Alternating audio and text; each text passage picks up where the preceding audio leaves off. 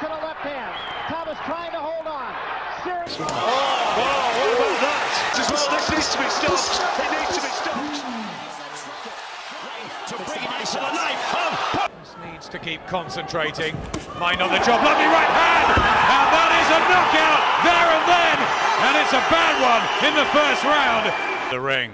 Look how he targeted the shot. He kind of dummied the jab, then dropped the right hand straight through the middle, kept the punches flying fast and very powerful. And he was out, wasn't he, when the right hand hit? He was out before he hit the ground. Dear, if that Walsh-Smith fight, that would be very nice, wouldn't it? What about that? What about that? And that sends a message and sends his fans delirious. Let's watch again.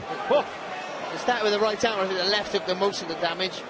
Yeah, the left hook, isn't it? Definitely the left hook. And he's supposedly the stronger man. And he's hurt. A huge uppercut. Down goes Diaz. A Spears fighter would probably clinch, but I don't think that's what he's going to do. And look at Marquez go to the body. Look at him go to the body and try to set up the finish. And what a right hand. And that will be that. What you just saw was a really good young fighter knocked out by a great old fighter. Absolutely. And you're pound for pound #1. Maybe. He's also looks so much bigger than he does. Yeah, and he's got a 15-pound weight advantage. Every time he lands a shot, it's abundantly clear. Benji is right uppercut, and you see why we were worried about Joey Gamache, whose eyes were closed well before he hit the canvas. The uppercut was perfect, George. And not only that, he's getting his whole body into it, like one of those home run hitters throw a big. Oh, great shot. Terrific right hand. Body shots. And a terrific uppercut as well. This needs to be stopped. It needs to be stopped. Stood up and the other cornerman got him down. And he's gone down to another body shot. It's all over. The Croatian should have been stopped at this stage. He catches him with a shot when he goes down here. He just kept on throwing. Hit a lot of elbows, hit a lot of shoulders, but hit a lot of head, a lot of chin, and a lot of stomach. That's a good shot. Got a bulldog spirit, and he certainly got that. But he hasn't got the answer. The left hook. Again, that punch that Palomino hit him with. A marvellous combination by Sugar Ray Leonard. And there it is, the replay. And that's really painful. Of course. That was another side jab and an uppercut. And he's in trouble. Right now, Judah trying to finish it. He does.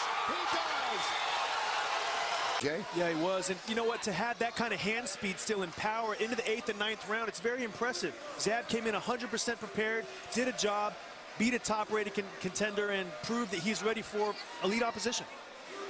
Good, straight right. Hagler. He's hurt. Kamani is hurt. It really rocked him. Another right hand. He's got him in trouble.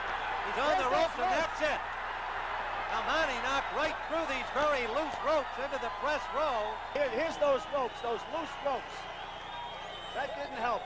We've been watching these ropes during the preliminaries today and have been critical of them. They were not anchored tightly enough, and here's an example of what can happen. There's no support from those ropes. And a left hand, and that staggered Thomas. And a right hand behind it. Thomas in trouble again. And now Tyson moves in for the kill. 2 uppercuts and a left hand. Thomas trying to hold on. Serious trouble. And down he goes.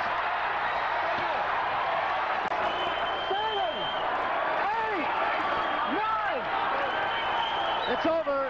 It is over. Thomas did not make it. Took to the body, and now David Benavidez comes upstairs and is trying to bring it to the knife of Pocket Medina. What a punch! And down goes Medina, and it's emphatically yes. David Benavidez has stopped Rogelio Medina in impressive fashion. Will come in the most complete performance of his dossier. David Benavidez finishing off.